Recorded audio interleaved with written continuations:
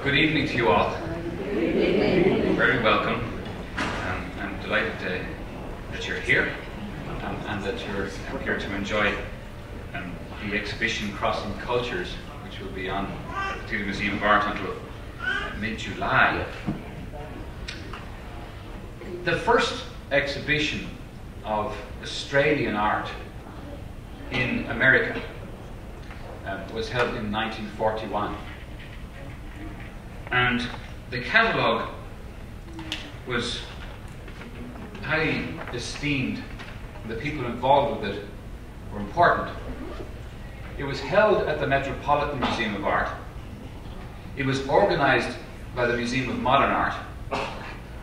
The curator was the director of the Yale University Art Gallery.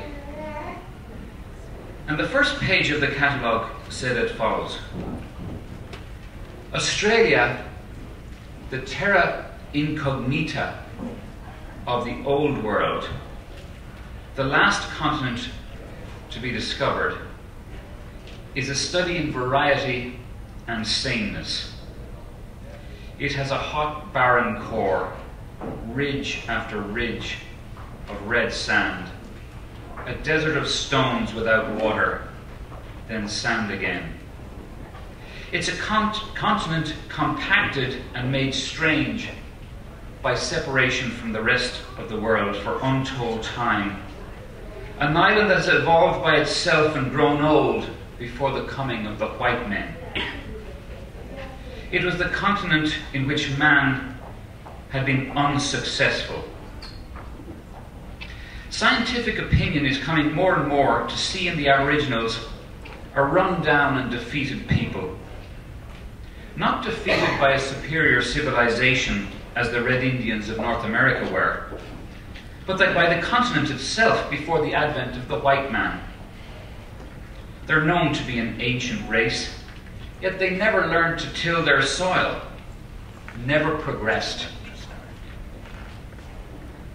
There are vestiges in their language and in their tribal customs of higher race memories. Their bodies present a riddle to which one answer is that they were once a white people, blackened through centuries by the sun, worn down by an overwhelming struggle for existence, a people defeated in the evolutionary cycle. Well, to our minds, that's pretty extraordinary. The deep-seated racism, the profound colonialism that drips from these words is a very different matter to the way that we esteem Australian Aboriginal culture today. And in all of our activities during this exhibition, Crossing Cultures, we pay respects in acknowledging that for Indigenous people bringing their art to another land which was colonized, it's appropriate to acknowledge this fact. And so, before each program in this exhibition cycle, we say, we begin by paying our respects to the Kickapoo people and the Miami peoples of this region, of this area on whose lands the Toledo Museum of Art is built. And we pay tribute to their ancestors, to their memory, and to these peoples. There's a very big difference between that introduction and the introduction I've just read to the catalogue of 1941. And indeed, we've moved on because in 1945, we had the International Declaration of Human Rights. The mid-20th century was the great era of human rights. And we are now in the era of cultural rights. We've just had the United Nations Declaration of Indigenous Peoples and the importance of recognizing culture throughout the world. Now, contemporary Aboriginal culture has reached a state of great prominence in the world. And in the year 2000, it's a rather grainy photograph, but in the year 2000, there was an exhibition in the Nikolai Hall. This is the throne room in which the Tsars of Russia were crowned. of the Hermitage Museum in St. Petersburg. And the Aboriginal Memorial, which is the most important work of Indigenous art in Australia, 200 memorial poles, log coffins, that were created in 1988 to mark the bicentenary of Australia, that is to say, the bicentenary of the colonisation of Australia by the British in 1788. This work was the centrepiece of this incredible exhibition. Now, the current show here in Toledo Museum of Art, Crossing Cultures, is an extraordinary demonstration of the vibrancy of Australian Aboriginal culture. Last weekend, I was writing an article for the British magazine Apollo, which will come out in July. It's a presage to an exhibition called Australia, which will be the biggest exhibition of Australian art, both Indigenous and non-Indigenous, ever to be seen in Britain. And it'll open at the Royal Academy in London in the fall. And I was writing about American collections of Australian Aboriginal art. And the amazing thing is, there are quite a few American collections that have more than 500 pieces of Aboriginal art. One of them is the Owen Wagner collection, of which 535 works have already been donated as a gift to Dartmouth College. And Will Owen and Harvey Wagner, who will be here with us next weekend, and will give a tour with me at 2 o'clock next Saturday, that's not tomorrow. They have actually several hundred more works in their collection. America's always been very, very quick to acquire works of emerging art movements. When Claude Monet's Haystacks were first exhibited in Paris in 1891, more of them were bought by American collectors than by French. And the reason is that American collectors very often study very hard or get great advice. And we're very fortunate in the fact.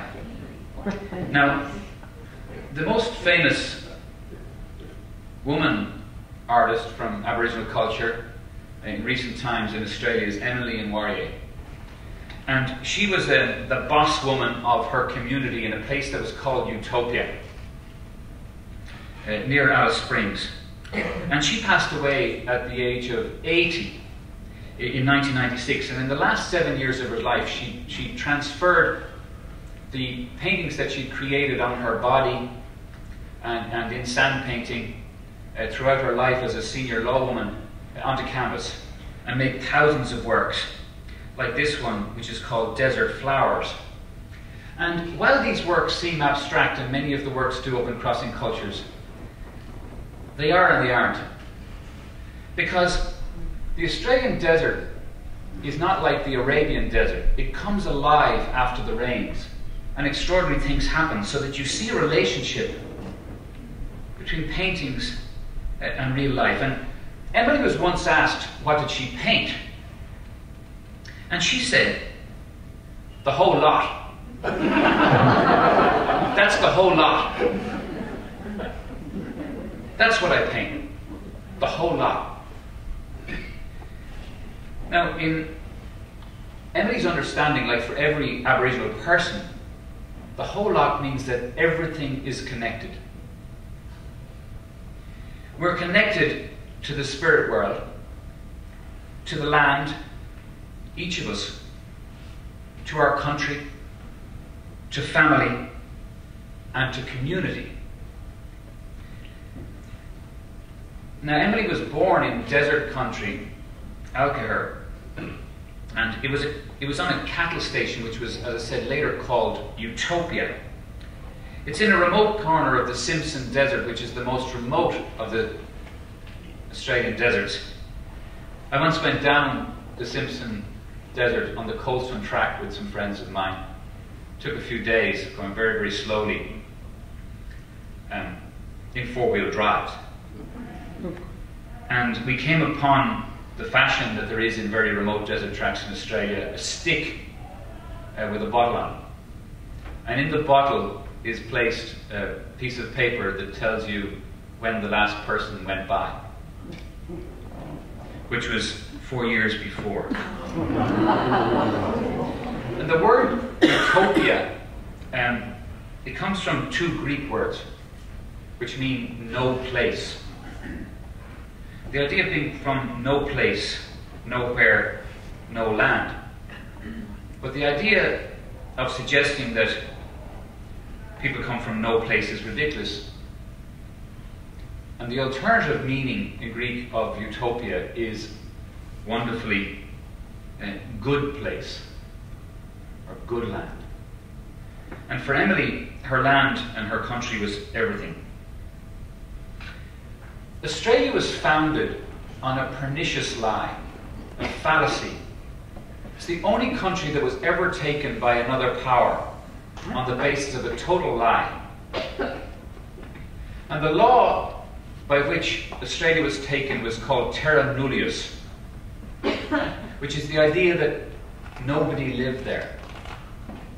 It was taken and could be owned because nobody lived there, which wasn't true. It's believed that there were about 1 million people in Australia in 1788. And the Aboriginal population was decimated and reduced to about 60,000 by the 1920s. What's even more remarkable is that the connection of Aboriginal people to their land is the oldest continuous culture in the world, going back tens of thousands of years, perhaps 60,000 years. And Terra Australis, or the Great Southern Land, which was colonized from the 1770s when Captain Cook arrived, and then when the fleet arrived in 1788, is a country in which for 2 centuries Aboriginal culture was decimated and sublimated. Aboriginal people in Australia, because they were in a country where their existence was denied and were presumed not to be there, did not get the right to vote until 1967. But far worse still, they weren't even counted in the census of population until 1967. So when you go to our exhibition, Crossing Cultures, you'll see some of the older people. It will say that they were born about such and such a year, because the date of their birth was never recorded. Now the thing is that since the 1970s, Indigenous culture in Australia has re-emerged with extraordinary vitality. It's been shifting, experimenting, developing, only in the manner of its expression, because the tenets of its laws do not change.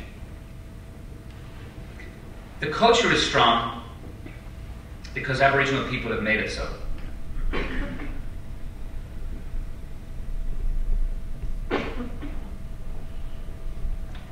When Aboriginal people paint up, as it said, they are painting themselves to their country, using designs that only their people can use because they come from a particular place. This is Maisie Napangardi, who is from a region called Lake Mackay. And here the ladies who are painted up are dancing up country. The idea of dancing up country.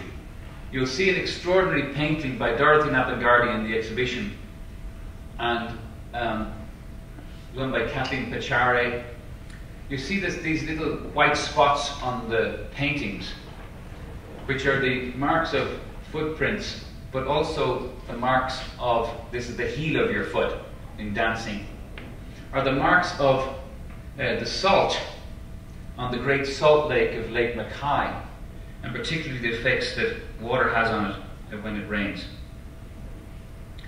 A salt lake is an extraordinary thing to walk on, and a beautiful thing to see.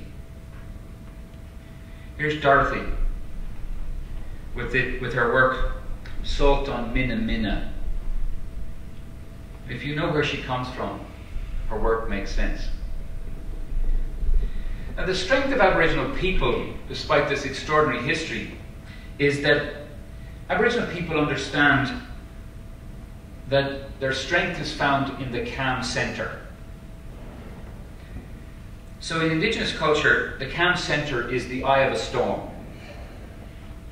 If we want to go into the ancient classics of Western culture, it's about Aristotle and Plato. It's about order and chaos. We all struggle to have order in a world of chaos and in lives that will come to an end. And it's the camp centre that consistently feeds fresh winds back into the storm. And the chaotic storm of Australia is the moral and economic and social challenge of the disadvantage that has faced Aboriginal people. And the former Governor-General of Australia, Sir William Dean, felt this profoundly. This ancient culture represented by young people who were challenged to take it forward. And Sir William opened the first exhibition of my time as Director of the National Gallery of Australia. It's an exhibition called The Wagalag Sisters' Story. This is a great Aboriginal leader and preacher, Garwan Gulmana, at that opening ceremony in 1997. And the last exhibition of my time in Australia, the art of David Malangi, one of the painters of the log coffins in the Aboriginal memorial that ended up in St. Petersburg, and which is now the major work which introduces people to the 11 galleries of Aboriginal art in the National Gallery of Australia in Canberra. It was his exhibition that was opened by Sir William Dean. This is Gunmaringo and his wife, a work of 1961. There's a phrase in Latin, and I say this to you because it's important. It's important to understand the importance of Indigenous people. The phrase is "qui tacet consentire videtur." What it means is, he who is silent is seen to consent. So some people say that things will soon be better for Aboriginal Australians, and that reconciliation is already happening because the silent majority is in favour of it.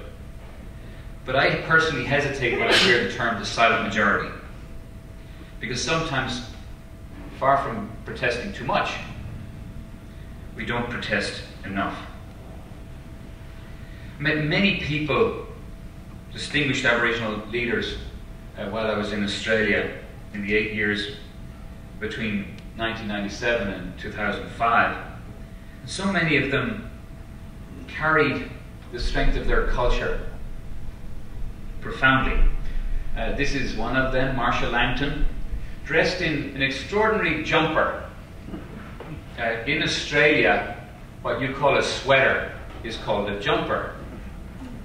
But a kangaroo is a jumper, and a woolly jumper is obviously a woolly sweater, and this is called a kangaroo and boomerang jumper. Christian Thompson is one of the artists in Crossing Cultures, and he's a Bidjara man from South Australia. And the boomerang has been appropriated in so many ways. You'll see this in a work by Michael Riley in the exhibition. And these extra long sleeves, I think, can be interpreted as a form of never-ending straitjacket. So the legacy of Aboriginal people blows constantly. In the 1970s, Aboriginal people made a decision. They made a decision to invite us to share their culture as a way of maintaining it. And that was the impetus towards a political change which has been huge. And people like the American collectors I mentioned have embraced that and brought it to us. In 1988, there was an exhibition in New York called Dreamings at the Asia Society. It was the first major exhibition of Aboriginal art in this country. And among the people who saw that exhibition were Will Owen and Harvey Wagner, who then started to make a collection that we now have on display. But that exhibition went traveling, and it went to the University of Chicago, to the Smart Museum. So 25 years ago, there was an exhibition somewhere in the Midwest. We've never had one here until now. And so the decision to engage works of art of a Western form, that's to say acrylics on canvas, for example, as here in the women of the Kunji at Hass Bluff in the central deserts of Australia near Alice Springs. They have engaged in this format to tell their story, as a reconciliation in one of the most extraordinary political peace movements that's ever existed. And wonderful people came out of this movement. This is the marvellous Queenie Mackenzie from the Kimberley region, from Warman, Turkey Creek, in Western Australia. And she defended her people and told their stories in extraordinary paintings. But she was describing a situation which is surely untenable. It's a situation of many Indigenous peoples in this world, where there are being extinguished by the ravages of many aspects of an impoverished lifestyle. The poorest community in America is the Native American community. And poor health and nutrition and alcohol and substance abuse and domestic violence. And the statistics are just shocking. I'll just say to you, more than half of Indigenous men and about 40% of Indigenous women die before they're 50. Aboriginal people are 7 times more likely to be murdered than non-Aboriginal. The situation for Aboriginal people in Australia is very, very challenging. And yet, Aboriginal artists represent this culture in ways that call us to understand it, which we're being invited to do until mid-July now in Crossing Cultures, as we have for the last weeks.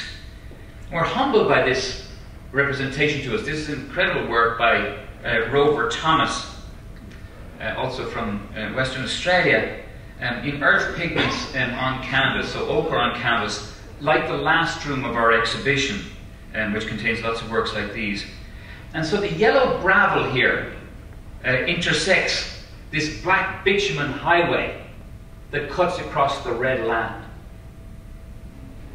And so the invitation to us is to understand that the land was red. The issue of terra nullius is extraordinary. If you take something on the basis that nobody was there, then the law that you impose on that country must be triumphant. And any effort to try to claim that the law of the people who were there is nullified because you haven't acknowledged that they were there.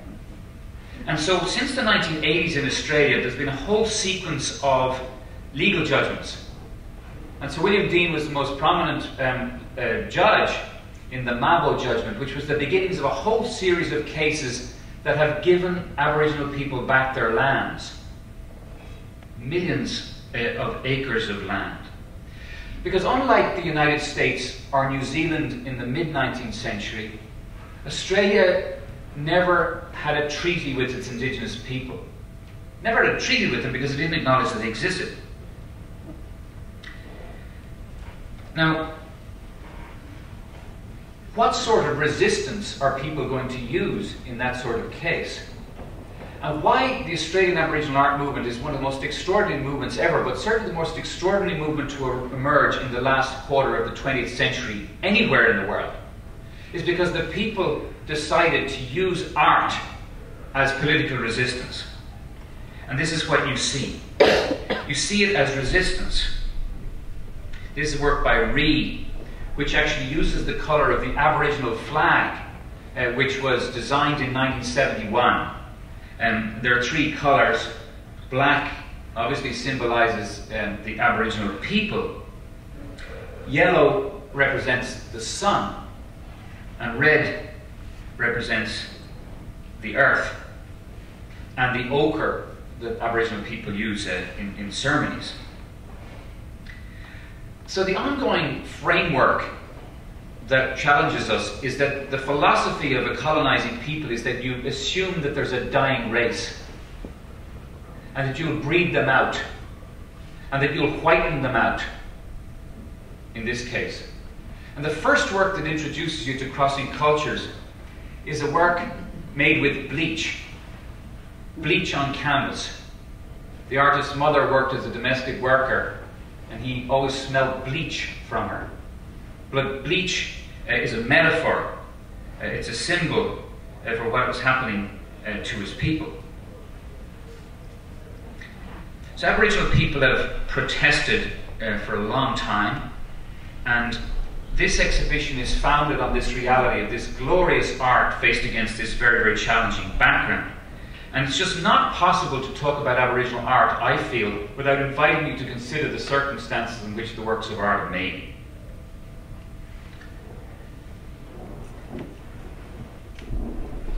In 1988, the bicentennial of Australia was an extraordinary celebration for white Australia, but it was the beginning of National Sorry Day, here Invasion Day, and the invitation to consider what was there to celebrate for Aboriginal people. The anthropologist W.E.H. Stanner, he implied in the title of the book that he wrote in 1979 that the response by Australia's Indigenous people to their dispossession and persecution has been to demonstrate that we, white men, got no dreaming. And he took the quotation from a Murrabata man called Muta, who says here, white men got no dreaming, him go another way. White man, him go different, him got road belong himself. So the Aboriginal and Torres Strait Islander people, the people who live in the Torres Strait Islands, are not featured in our exhibition, but it's the top corner of Australia, distinct peoples from Aboriginal peoples, but everybody on the mainland, Aboriginal peoples, and including the Tiwi Islands to the north of Darwin. Ever since the 1970s, they've tried to demonstrate their reality in another way, in the way of art, which challenges us, and which invites us to celebrate what Emily called the whole lot. That's what I paint. The whole lot. Or Polyingal, this bush plum dreaming, the whole lot. Now the importance of land to Australia and to its Indigenous people and their understanding of it put them fundamentally at odds with non-Indigenous Australians. Because Aboriginal people understood Australia as a communicative place of hundreds of languages. And about 500 years ago, in this great planet Earth of ours, we spoke about 15,000 languages. Today, we only speak 6,000. And linguists reckon that by the end of this century, this 21st century, about half of them will be gone. And for Aboriginal people, on the eve of European settlement in 1788, there were about 250 languages, but most of them have been lost now, and there remain about 50. And only 17 of these 50 are spoken by more than 50,000 people. So language is culture. It's a form of communication, and art is a form of language. Today, there are about 550,000 Aboriginal people in Australia. That's about 2.5% of the population. And about 100,000 of them live in the deserts of Australia. So only about a fifth live in the deserts. And for all Aboriginal people, their culture is their backbone, as they say, and their foundation and the centre of their culture. The land of Australia is harsh, dry and barren, yet rich and full to markings that we can witness, which can be painted and can be danced. And the strength of culture has kept Aboriginal people strong in their storytelling, in their object making, in their painting, because every Indigenous person is an artistic practitioner. Non-Indigenous Australia, like non-Indigenous America, we tend to divide out the artist from the rest of the people. We even say, are you an artist? Whereas in Indigenous culture, everybody's an artist, because art expresses your life and your identity, and art is a way of passing on your culture to future generations. And the market for Aboriginal art has become huge, several $100 million a year. Like every art market, only a proportion of it would be regarded as what we tend to call a museum quality. Like every art form. And there are a lot of challenges to art making. There's a lot of purportedly Aboriginal art that's not made by Aboriginal people. It's made by others. And so therefore, I encourage you, if you're interested, and you can do a lot of this on the internet, that you buy from Indigenous-owned art centres.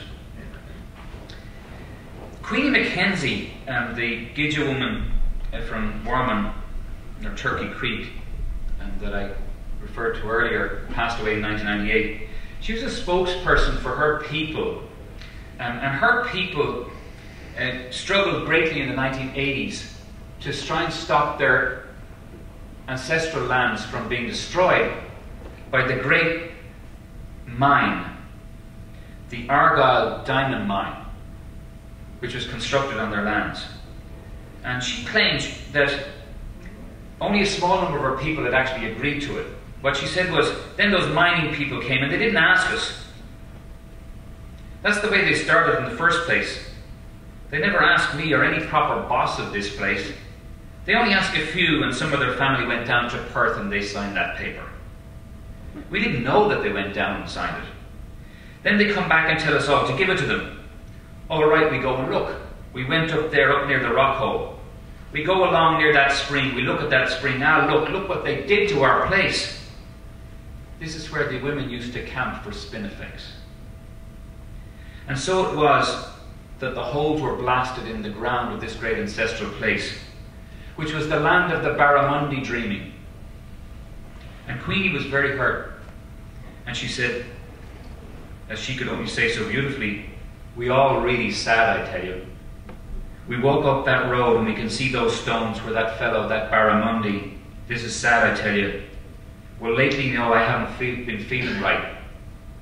When we saw those miners, we must go straight up and say, you're supposed to let us know about the women's sacred place. We'd come and stop you, right back. All those old women, since the dream time, looked after that place and kept it safe. Now it was our turn, and we failed. It makes me strange and sad inside. For Aboriginal people, the story of the world is a creation story which is called the dream time. And in the dream time, ancestral beings created everything. They came over the land, and as they sang over the land was brought into being, and the people were brought into being, and the animals were brought into being. And every place of which they passed became a place of that being. And so you have a barramundi dreaming, and a caterpillar dreaming, and a honey ant dreaming, and all of these places are distinct places. And if you're from that place, you are of the honey ant dreaming. And that is your totem, and that is your dream. And it's for all time. So there's a difference between the dreaming and dream time. In the dream time is in the creation time, but your dreaming is now. Because Aboriginal people believe that the past and the present and the future are all happening at the same time. There's no concept of time. Time is all one. It's the whole lot. And one of the most striking instances of making a determination around this idea was this extraordinary painting that was made in 1996 in the great sandy desert of Western Australia. It's an absolutely enormous painting called the Ngurra canvas. The people from Arnhem Land, the Yolngu people, had made deeds of title using bark paintings to claim their land, because they weren't people who wrote with letters. They wrote with pictographs and with imagery that told their story. And so they came to the Parliament and they asked for their land back, trying to stop the world's biggest bauxite mine from being built at Yirrkala. And they failed. But the Ngurra painting allowed the people from the Great Sandy Desert to all come together and mark all their living water holes, all their jilab, so that they could claim their country. Now the area being claimed by this painting, it's a big painting, is 3,000 square miles. 3,000 square miles of desert. And what the artist said was, if white people can't believe our words, they can look at our painting. It's the same thing. So the painting was a way to overcome the language barriers. Now, all this calm centre of wonderful art making that we see in this exhibition has been supported by the Australian government by the introduction of rights of resale royalty. It hasn't been introduced in America, and it's unlikely to here. Europe has introduced droit de suite, as it's called. This gives you the right that in ongoing sales of your work, after you sell it the first time, you get a proportion of the price given back to the original maker. And the highest prices at auction for Aboriginal art have become extraordinary. In 2007, the National Gallery of Australia, where I worked, paid $2,400,000 for a painting by Clifford Possum Japajari, one of the original artists of the Papunya movement in 1971, which started this extraordinary renewal of Aboriginal painting. And Aboriginal designs are in so many places. All this making that people have decided upon, all gathered together, has given this resistance and this political power. All of the works in our exhibition, except the photographs in the first part of the exhibition, were made on the ground. Not on an easel, on the ground, giving this extraordinary map-like geographic quality of description of the land to all of the works. And all of these markings are places, particular places. So it's not abstract, it's real. Some of you may have travelled on one of the 3 Qantas Boeing 747 jets, which have been painted by Roz and John Moriarty's studio, Ballaringi. And there's a blend of Aboriginal design that's impacting culture. So if you walk into our exhibition, Crossing Culture, you can have no idea there's also a whole other side of Aboriginal art and culture. And this is the way that Aboriginal art has affected, for example, design. This clearly also a take on the Aboriginal flag by Harold Thomas from 1971 that I referred to earlier. But it implies that the dress weds the bearer to the land. And this is by Robin Coughlin, who was an Australian Design of the Year in 1990.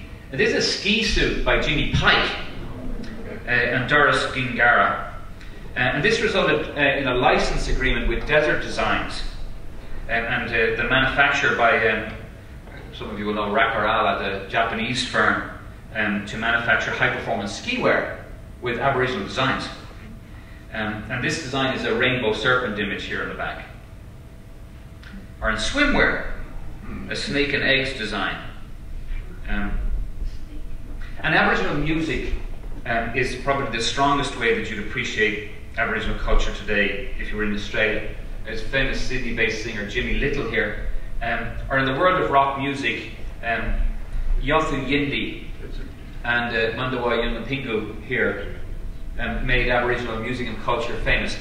So some of you will know that when we were going to get a 17-foot saltwater crocodile in Toledo Zoo, I was concerned that because the crocodile is a very great totem of the people of Arnhem Land, that we would consult the right of the people there to know that we had this crocodile, because it's not an American crocodile, it's an Australian crocodile. Very, very large one. And so I went to our curator of Crossing Culture, Stephen Gilchrist, who put me in touch with Will Stubbs, who's in charge of the art community at Yirrkala, who put me in touch with Mandawa Yunapingu, who has the rights to the crocodile dream. And he said we could call this crocodile Baru. And they'd be honoured if we call this crocodile Baru. And we did respect to them by asking them. And he did offer, if we wanted, that they can come here and christen it.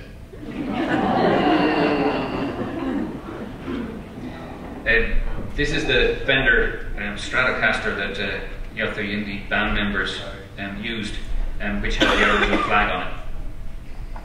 And lots of music. This is a pop band which had a whole series of singles. Simone Stacey and Naomi Wenetong singer-songwriters. They're from Queensland, from Cairns, as I said. And the annual Indigenous Music Festival is called the Deadlies. When you say something in Australia is deadly, you mean it's absolutely fantastic. It means it's super cool. And this is the extraordinary Australian Indigenous dance company Bangarra. If you've ever had a chance to see them, do. They're totally preeminent, and they have taken the world stages by storm. There's a performance which you can appreciate is called Fish. And the whole idea of a corroboree, a gathering, a performance, here fusing traditional dance with world dance and world music. And then throughout Australia there's a whole Indigenous radio network that sees people using satellite and telephone technology. Long before I ever saw in a white school in Australia, I saw Aboriginal people using the School of the Air, just as there's the Royal Flying Doctor Service, using little cameras on top of their computers to receive classes remotely from a teacher in a city elsewhere in Australia. Australia is extraordinary. No matter where you are, you can make a phone call. The effort to bring broadband across the entire continent makes it look embarrassing for other countries not to have done it. And it's the only way you can tackle a country the size of America, where only 23 million people live. So I want to show you now what happened on February the 13th, 2008, when finally an Australian Prime Minister decided to apologise to Aboriginal people. Paul Keating, the Australian Prime Minister in the 90s, he had made a wonderful speech at the Aboriginal community in Sydney called Redfern. It's called the Redfern speech. And he went a long way, but his successors, especially John Howard, decided not to make an apology, and many Prime Ministers fear this, that making an apology is to express regret in a formal way for the sins of your fathers, and we're not responsible for them. Others feel, yes, we're responsible for the legacy of our past and we need to acknowledge it. And Kevin Rudd, Prime Minister of Australia, on February the 13th, 2008, issued an apology. It was an apology particularly to the stolen generations. And in Gallery 18 upstairs, Nelson's Directors Conference Room, there's a series of prints that was made for it's called the Bicentennial Portfolio, made in 1988. This is one of the prints by Sally Morgan, which is a print which tells the story of the stolen generations. Taken Away, it's called. Between 1909 and 1969 in Australia, thousands of Indigenous children were taken from their homes in their communities and brought to urban centres as orphans to be given to families and into institutions in an effort really to whiten them out and to civilise them so that Aboriginal culture would go away. And these are called the stolen generations. There's been a major parliamentary report in Australia about them. And so Kevin Rudd's apology was an apology to the stolen generations.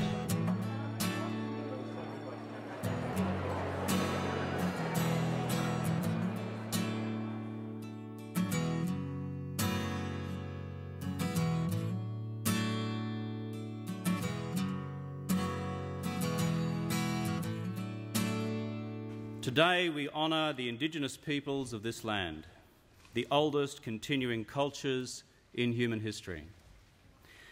We reflect on their past mistreatment. We reflect in particular on the mistreatment of those who were stolen generations, this blemished chapter in our national history. The time has now come for the nation to turn a new page in Australia's history by righting the wrongs of the past and so moving forward with confidence to the future. We apologise for the laws and policies of successive parliaments and governments that have inflicted profound grief, suffering and loss on these our fellow Australians. We apologise especially for the removal of Aboriginal and Torres Strait Islander children from their families, their communities and their country. For the pain, suffering and hurt of these stolen generations, their descendants and for their families left behind, we say sorry. To the mothers and the fathers, the brothers and the sisters, for the breaking up of families and communities, we say sorry. And for the indignity and degradation thus inflicted on a proud people and a proud culture, we say sorry. We, the Parliament of Australia, respectfully request that this apology be received in the spirit in which it is offered, as part of the healing of the nation. For the future, we take heart, resolving that this new page in the history of our great continent can now be written. We today take this first step by acknowledging the past and laying claim to a future that embraces all Australians. To the stolen generations, I say the following. As Prime Minister of Australia, I am sorry. On behalf of the Government of Australia, I am sorry. On behalf of the Parliament of Australia, I am sorry.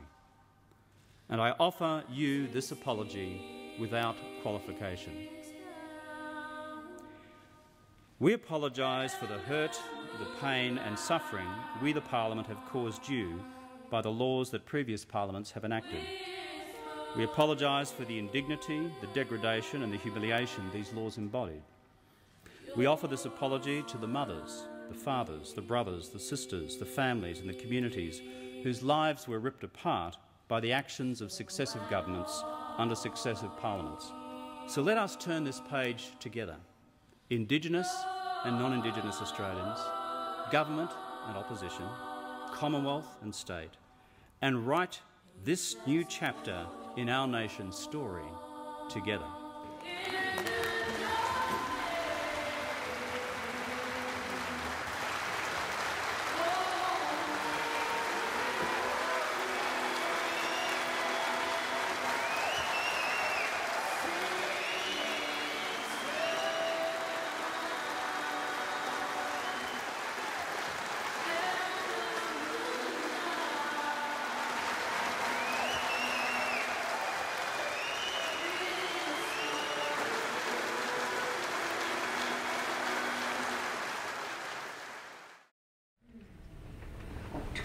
So,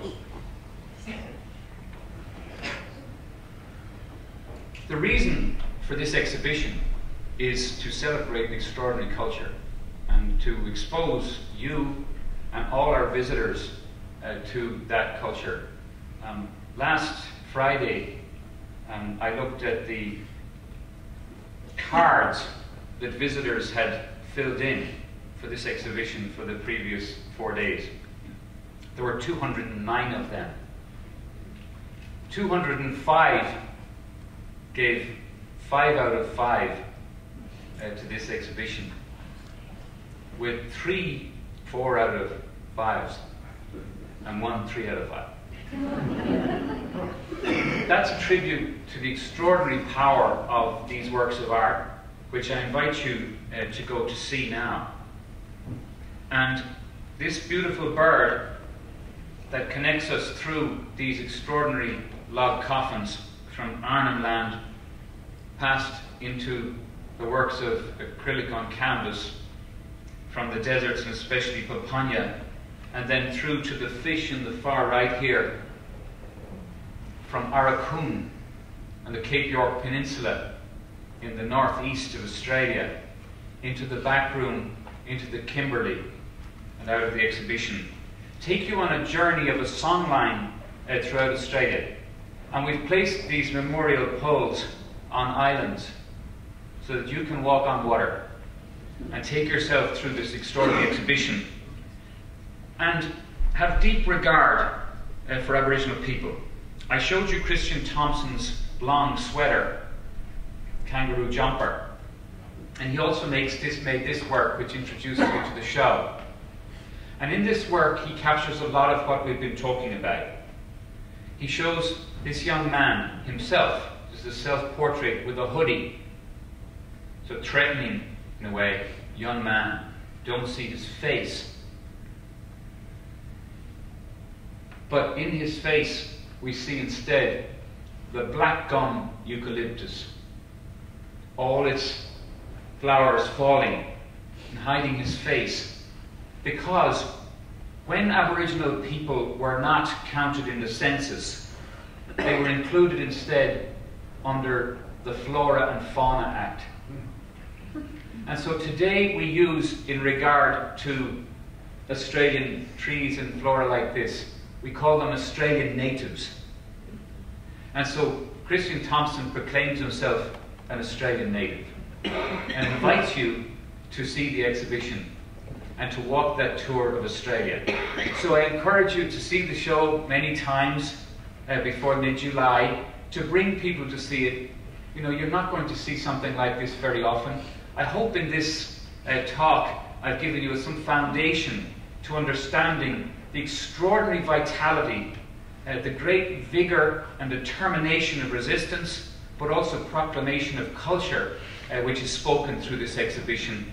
I'm very proud that so many people are enjoying it and celebrating the thoughts around Indigenous culture in this country and elsewhere. So thanks very much for listening, and please go enjoy the show.